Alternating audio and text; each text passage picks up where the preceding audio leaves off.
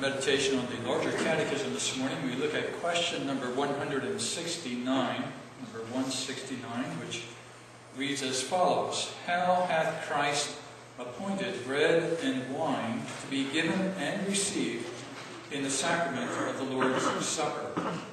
The answer of the Larger Catechism is, Christ hath appointed the ministers of his word in the administration of the sacrament of the Lord's Supper to set apart the bread and wine from common use by the word of institution, thanksgiving, and prayer, to take and break the bread, and to give both the bread and the wine to the communicants, who are by the same appointment to take and eat the bread and to drink the wine in thankful remembrance that the body of Christ was broken and given, and his blood shed for them.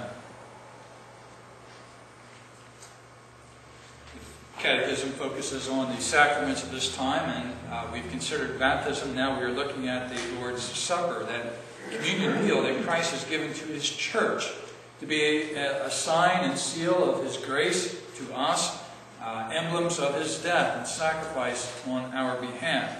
As we take part in the communion meal, we are reminded that we are joined to Christ. We are one in him, and his broken body and shed blood are given to us for our salvation.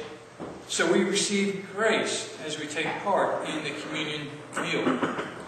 There is a proper way in which the communion meal is to be served.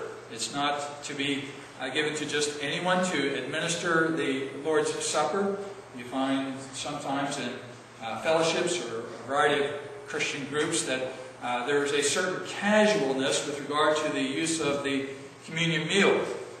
Some folks take it as they please. I've heard of some congregations where the communion elements are put out and people can come up when they feel ready for it and take it to their seat or go off someplace and take the communion element when they feel spiritually prepared and ready for that.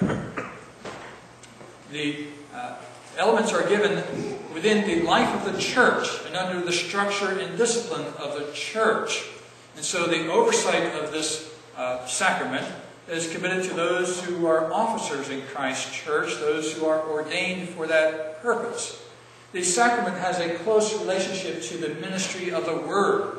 In fact, the sacrament reflects the ministry of the Word in a visible manner. So we have the Word explained to us verbally in the pulpit and the teaching ministry of the church. And then in the sacraments, the Word is presented to us in picture form, as it were, so that we can see Christ crucified for us.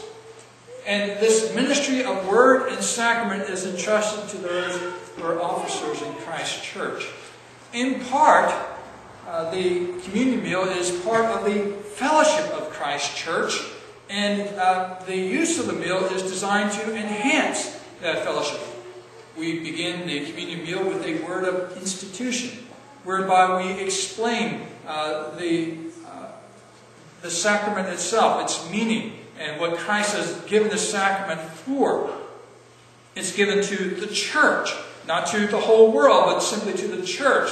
And also, it's given to the church who is walking with Christ. If you're not walking with Christ, even though you might be a member of Christ's church, if you're not walking in communion with Christ, then the meal is not ready for you. You are not ready, more particularly, for the meal. And sometimes, in the old Presbyterian tradition, you have the idea of the fencing of the table, or the sense that the elders have a responsibility to ensure that the communion meal is not just given indiscriminately to all, but only to those who are walking in fellowship with Christ.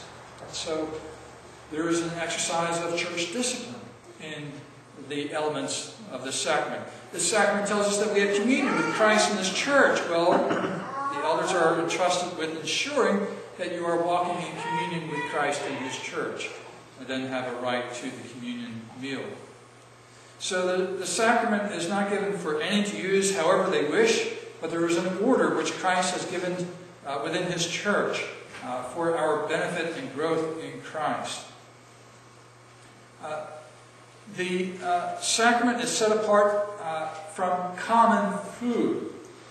the bread and cup are set aside from ordinary meals. You remember Paul, in his words to the Corinthians, warned the church against approaching the table in a way that doesn't have regard to the specialness of this communion meal. It was not just an ordinary meal that you can eat at your pleasure.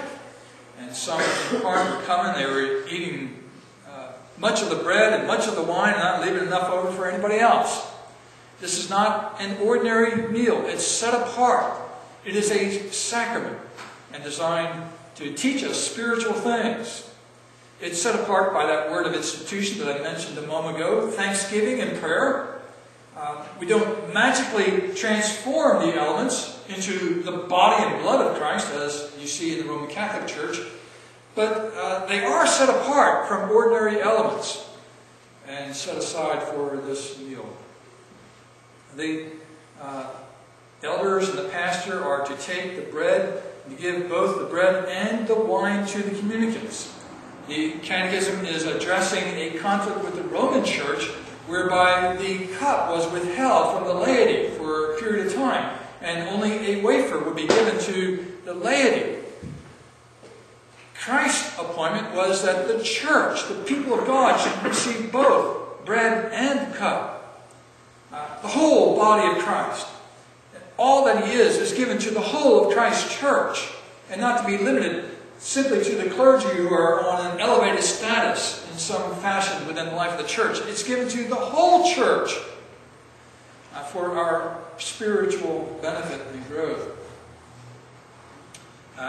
We who receive that communion are to take and eat both the bread and to drink the cup in thankful remembrance that the body of Christ was broken for us. So as we take part in that communion meal, it's in some ways a confession of faith, is it not?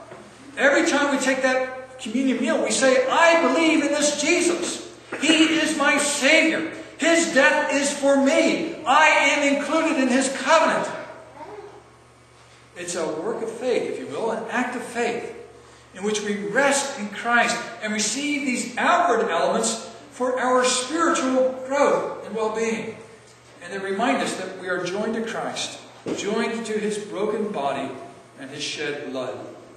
In some ways it reminds us that as we are joined to Christ, we are joined to His death. And we too must share in that death in our lives, being crucified to our old nature, dying to the wishes and desires of this life, committing ourselves to the Lord Jesus Christ for His glory and praise. And so let us take part in this communion meal to the glory of God and to our mutual growth in grace.